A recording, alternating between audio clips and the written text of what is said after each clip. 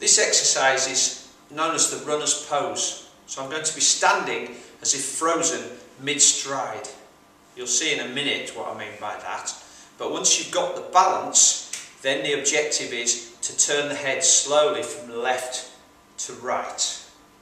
You'll hear me talking the days of the week.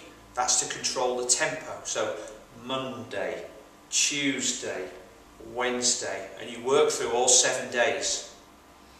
The idea here is that you are balanced in the running position with the foot flat on the floor. And you should be able to maintain that balanced position for at least 20 seconds. If you can't maintain that balanced position while you're standing still, it's going to be very difficult for you to retain that balance while you're running at speed. And so when you hear commentators say, he's a beautiful runner, he has amazing balance, that's what they're talking about. It's the fact that you're not constantly falling from one foot to the other, but everything is perfectly controlled.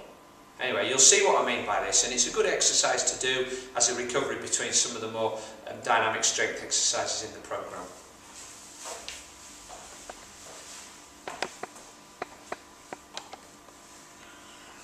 Let's see.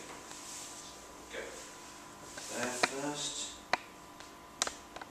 Okay. Monday, Tuesday, Wednesday, Thursday, Friday, Saturday, Sunday.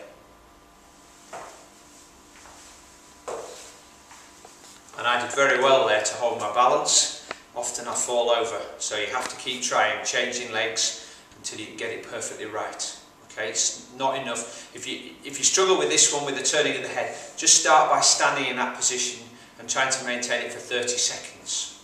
Okay, when you're able to do that, then you can add in the turning of the head.